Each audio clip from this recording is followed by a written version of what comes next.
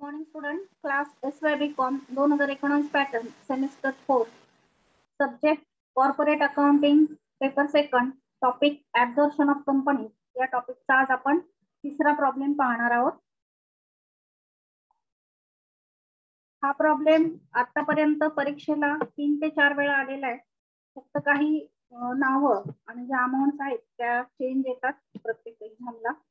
बऱ्याचदा रिपीट झालेला प्रॉब्लेम आहे हा, त्यामुळे नीट समजावून घ्या. प्रॉब्लेम सोपा आहे. The balance sheet of A limited as on 31 March 2022 as follows. Balance sheet दिलेला आहे 31 मार्च 2022 खालील प्रमाणे. बॅलन्स शीटला लायबिलिटी साइडला कॅपिटल आहे 2000 शेअर्स, 100 इच, 2000 शेअर्स ऑफ ₹100 इच, 2 लाख 2 लाखाचं कॅपिटल आहे. जनरल रिझर्व्ह आहे 64,000. प्रॉफिट अँड लॉस अकाउंट मध्ये बॅलन्स आहे 70,000. बिल्स पेएबल आणि क्रेडिटर्स अशा दोन करंट लायबिलिटीज आहेत. ऍसेट साइडला land and building, plant and machinery अशा दोन फिक्स ऍसेट्स आहेत. Stock, debtors, cash in hand या करंट ऍसेट्स आहेत. आणि ऍडव्हर्टायझिंग एक्सपेन्सेस किंवा ऍडव्हर्टायझिंग सस्पेन्स नावाने पण येतो काही प्रॉब्लेम मध्ये, तर तो आहे 32,000 रुपये.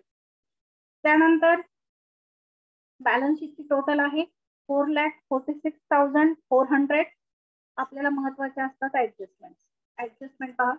ए limited was absorb bye B limited. ए लिमिटेडला बी लिमिटेडने ऍब्झॉर्ब केलं on following terms. First term आहे ए limited agri to right of advertising suspense किंवा ऍडव्हर्टायझिंग एक्सपेन्सेस. दोन्ही पैकी कोणताही एक शब्द येईल. ऍडव्हर्टायझिंग सस्पेन्स लिहा किंवा ऍडव्हर्टायझिंग एक्सपेन्सेस घ्या. दोन्ही पैकी कोणता एक शब्द येईल. Against its own reserve. त्यांच्याकडे जे रिझर्व आहेत तर त्यातून ऍडव्हर्टायझिंग सस्पेन्स किंवा ऍडव्हर्टायझिंग एक्सपेन्सेस काय करायचे आहेत आपल्याला वजा करायचे आहे. ओन रिझर्व कोणता आहे तर जनरल रिझर्व. जनरल रिझर्व मधून आपल्याला हा जो ऍडव्हर्टायझिंग एक्सपेन्सेस किंवा ऍडव्हर्टायझिंग सस्पेन्स आहे तो काय करायचा आहे वजा करायचा आहे. त्यानंतर पुढची ऍडजस्टमेंट आहे बी limited रिव्हॅल्यूड assets of A limited as under. Land and building रिव्हॅल्यू झालेली आहे 1,60,000ला. या ज्या किमती आहेत त्या आपण परचेस कन्सिडरेशनचं स्टेटमेंट काढताना घेणार आहोत. त्यानंतर प्लांट अँड मशिनरी व्हॅल्यू झाली 1,04,000ला. स्टॉक 1,20,000ला. डेटर्स बुक व्हॅल्यूला घेतलेले. त्यानंतर तिसरी ऍडजस्टमेंट आहे बी लिमिटेड टूक over the assets and liabilities of A limited and agree to discharge the purchase consideration in 2,500 shares of ₹100 each at 110 per share and balance in cash. B limited ने ए लिमिटेडच्या सर्व assets घेतल्या. इथे कुठे accept वगैरे असा शब्द आलेला नाहीये, म्हणजे सर्व ऍसेट्स घेतलेले आहेत कॅश सह. आपण पीसीचं स्टेटमेंट काढताना कॅश सह घेणार आहोत. जर एक्सेप्ट वगैरे शब्द आला असता तर मग आपण कॅश घेतली नसती, परंतु तसं नाही सांगितलेलं. बी लिमिटेड टूक all over assets and liabilities, सर्व ऍसेट्स आणि लायबिलिटीज घेतलेले आहेत. आणि परचेस कन्सिडरेशन कसं सेटल झालेले, खरेदीची किंमत तर 2,500 शेअर्स आहेत. 100चा एक शेअर आहे, परंतु देताना तो 110ला दिलाय. मग 100 पेक्षा 10 रुपये वाढ दिलेले 110 म्हणजे, म्हणून त्याला प्रीमियम म्हटलं जातं. आणि जर 100चा शेअर 90ला दिला असता, 80ला दिला असता तर ऍट डिस्काउंट म्हटलं गेलं असतं. तर 100चा शेअर 110ला म्हणजे 10 रुपये प्रीमियमने दिलेला आहे. आणि बॅलन्स इन कॅश, म्हणजे जो काही परचेस कन्सिडरेशनचा बॅलन्स येईल तो कॅश मध्ये मिळेल.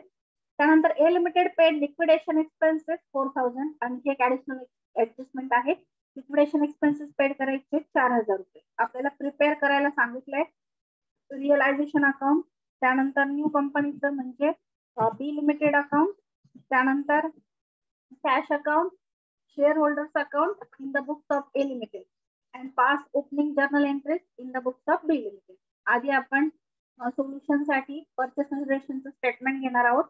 प्रॉब्लेम पुन्हा एकदा पाहून घ्या. हा 3 नंबरचा प्रॉब्लेम आहे आणि त्याचं आपण सोल्युशन पाहतो. आधी स्टेटमेंट घ्या purchase कन्सिडरेशनचं. Statement showing purchase consideration 4 column करा. Discharge rupees, net asset taken rupees. आधी आपण नेट ऍसेट साइड तयार करणार आहोत, कारण की फिक्स पीसी नाहीये. जर फिक्स पीसी असला तर डिस्चार्ज साइड अगोदर तयार करावी लागते. मग ज्या ज्या किमतीला ऍसेट घेतलेले आहेत त्या त्या किमती घेऊयात.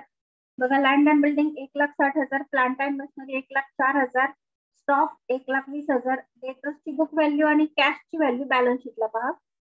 डेटर्स आहेत 42,000 आणि कॅश आहे 14,400. याप्रमाणे ऍसेट्स घ्या. Land and building 1,60,000, plant and machinery 1,40,000 sorry 4,000, stock 1,20,000, debtors 42,000 आणि कॅश इन हँड 14,400. त्यांची बेरीज करा. बेरीज आलेली आहे 4,40,400. त्यातून लायबिलिटीज वजा करायच्या. लेस लायबिलिटीज, लायबिलिटीज दोन आहेत, क्रेडिटर्स आणि बिल्स पेबल. बिल्स पेबल 42,400 आणि क्रेडिटर्स आहेत 70,000. लेस लायबिलिटीज, क्रेडिटर्स 70,000, बिल्स पेबल 42,400. यांची बेरीज आउटरला घेतली 1,12,400. टोटल ऍसेट्स आहेत 4,40,400. त्यातून 1,12,400 आपण मायनस केल्यात. मग आपलं परचेस कन्सिडरेशन म्हणजे खरेदीची किंमत आलेली आहे 3,28,000 रुपये. ती आपण इकडे डिस्चार्ज साईडला मांडून घेतली 3,28,000 रुपये. आता परचेस कन्सिडरेशन डिस्चार्ज कसा झाला तर सांगितले आपल्याला ऍडजस्टमेंट मध्ये, बी limited to over assets and liabilities of A limited and agree to discharge the purchase consideration in 2,500 shares of 100 each at 110 per share and balance in cash.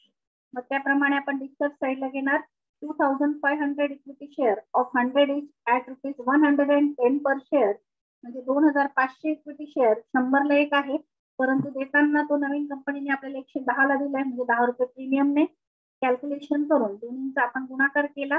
2,500 गुणिले 110 calculate करून आलेली amount आहे 2,75,000 रुपये. मग 3,28,000तून 2,75,000 रुपये वजा केले. 2,75,000 3,28,000तून वजा केल्यानंतर बॅलन्सिंग फिगर आली 53,000. एवढे आपल्याला कॅश मध्ये मिळणार आहे. मग कॅश बॅलन्सिंग फिगर अमाऊंट मध्ये 53,000. याप्रमाणे आपण आधी परचेस कन्सिडरेशनचं स्टेटमेंट कंप्लीट केलं. आता अकाउंट दाखवा. वरती नाव द्या in the books of A limited. First realisation account, त्यानंतर सेकंड घ्या इक्विटी शेअर होल्डर अकाउंट नेहमीप्रमाणे, त्यानंतर थर्ड घ्या कॅश और बँक अकाउंट, फोर्थ बी लिमिटेड अकाउंट. याप्रमाणे अकाउंट दाखवा. इथे पर्टिक्युलर अमाऊंट रुपीज नाव द्या. नुसतं रुपीज लिहिलं तरी चालेल किंवा अमाऊंट रुपीज.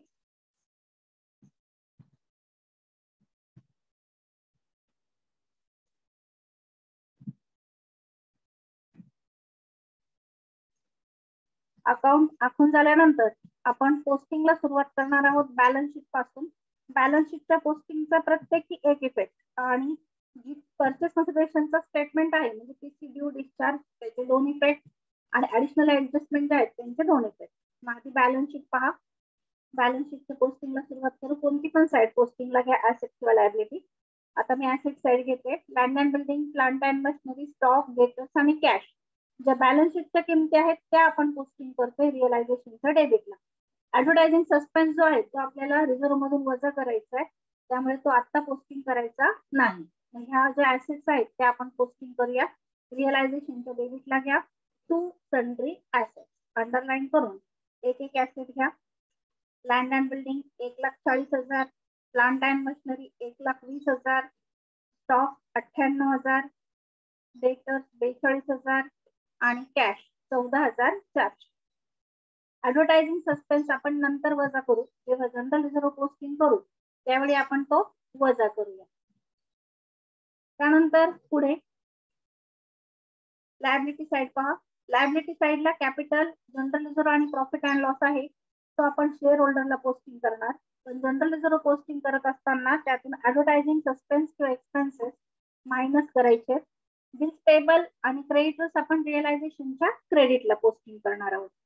मग ह्या equity share होल्डरच्या क्रेडिटला by equity share capital account 2 lakh, त्यानंतर बाय जनरल रिझर्व्ह इनर कॉलमला घेतला, त्यातून लेस ऍडव्हर्टायझिंग सस्पेन्स किंवा ऍडव्हर्टायझिंग एक्सपेन्सेस 32,000 रुपये वजा करून आउटरला 32,000 रुपये, by profit and loss account 70,000 रुपये.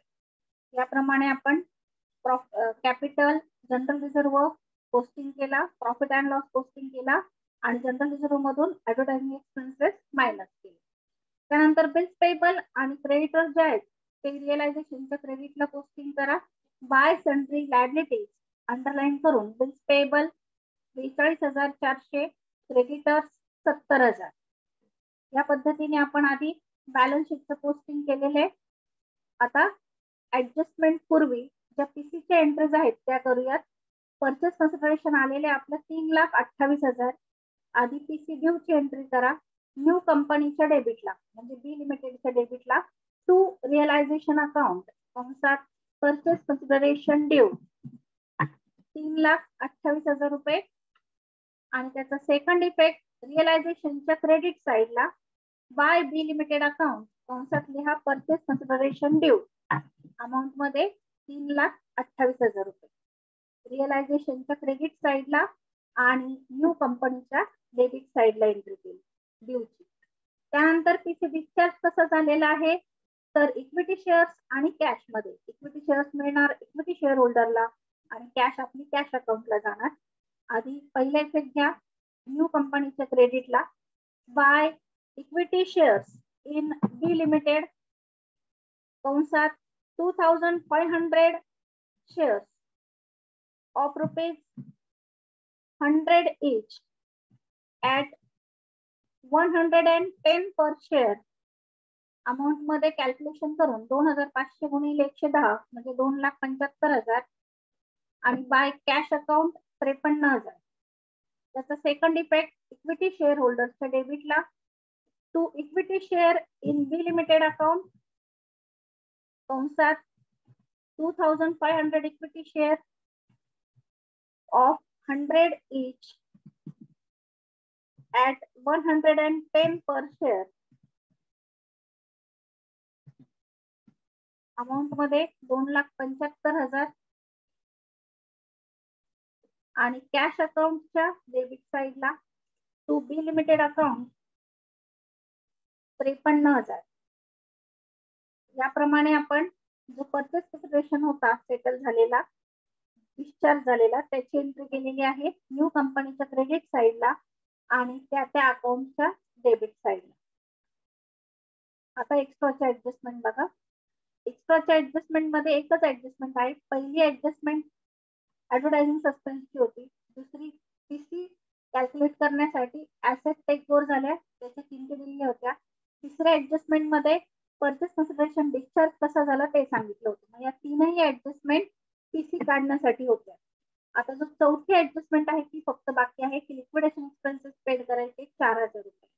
मग ते घ्या रिअलायझेशनच्या डेबिटला टू कॅश और बँक अकाउंट कंसात लिक्विडेशन एक्सपेन्सेस अमाऊंट मध्ये 4,000 आणि त्याचा सेकंड इफेक्ट कॅशच्या क्रेडिट साइडला बाय रिअलायझेशन अकाउंट कंसात लिक्विडेशन एक्सपेन्सेस अमाऊंट मध्ये 4,000. आता प्रॉब्लेम पूर्ण झालेला आहे. टॅली करायचं आहे. टॅली करताना जे न्यू कंपनी अकाउंट आहे बी लिमिटेड ते आधी टॅली करा. ते टॅली होतं 3,28,000. त्याच्या दोन्ही साईडची टॅली टोटल दाखवा 3,28,000. त्यानंतर रिअलायझेशन अकाउंट क्लोज करा. रिअलायझेशनची क्रेडिट साइड मोठी येते 4,40,400. डेबिटला मांडा 4,40,400. त्यातून डेबिट साइड वजा करून जो प्रॉफिट आहे रिअलायझेशन वरचा तो आलेला आहे 22,000 रुपये. तो शेअर होल्डरला ट्रान्सफर करायचा आहे म्हणून तो इक्विटी शेअर होल्डर्स अकाउंट कंसात प्रॉफिट ऑन रिअलायझेशन अमाऊंट मध्ये 22,000. त्याचा सेकंड इफेक्ट घ्या. Equity share होल्डर्सच्या क्रेडिटला bye realisation account 22,000. त्यानंतर शेअर होल्डर्स अकाउंट क्लोज करा. क्रेडिट साइड मोठी येते 3,24,000. डेबिटला मांडा 3,24,000.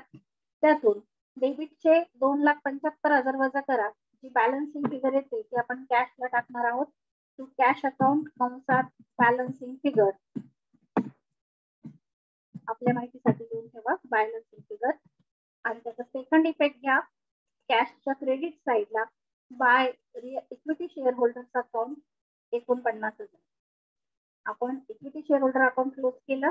क्रेडिटची टोटल मोठी होती 3,23,000. डेबिटला मांडली त्यातून 2,75,000 वजा केले. जो बॅलन्स आला तो कॅशला टाकला 49,000. कॅशच्या क्रेडिटला by equity share holder account 49,000 आणि आता कॅश अकाउंट टॅली व्हायला पाहिजे. ती टॅली झालेला आहे 53,000. म्हणजे आपला प्रॉब्लेम करेक्ट आहे. कॅश अकाउंट किंवा बँक अकाउंट जे असेल ते टॅली झाल्याचे प्रॉब्लेम 3 नंबरचा प्रॉब्लेम आहे. हा बऱ्याच वेळेला क्वेश्चन पेपर मध्ये आलेला प्रॉब्लेम आहे. ऍडजस्टमेंट सोपे आहेत. हे परचेस सिच्युएशनचे स्टेटमेंट, त्यानंतर एच्या पुस्तकातले हे आपण काढलेले 4 अकाउंट. आता जर्नल एंट्रीज. जर्नल एंट्रीज आपण 3च एंट्रीज करतो. त्याचा फॉर्मॅट ठरलेला आहे. फक्त प्रॉब्लेम नुसार ऍसेट्स आणि लायबिलिटीची नावं बदलतात.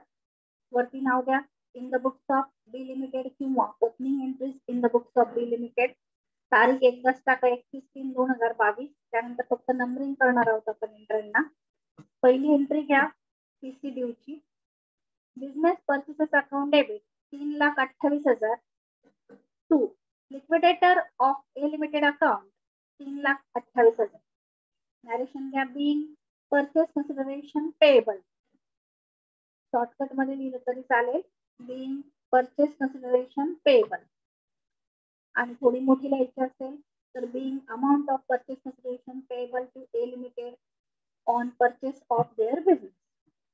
त्यानंतर सेकंड एंट्री ऍसेट्स आणि लायबिलिटीज ट्रान्सफर करायच्या आहेत पीसीच्या स्टेटमेंट वरून. जेवढे ऍसेट आहेत त्यांना डेबिट द्यायचं, लायबिलिटीजला क्रेडिट द्यायचं आणि परचेस कन्सिडरेशनला क्रेडिट द्यायचं.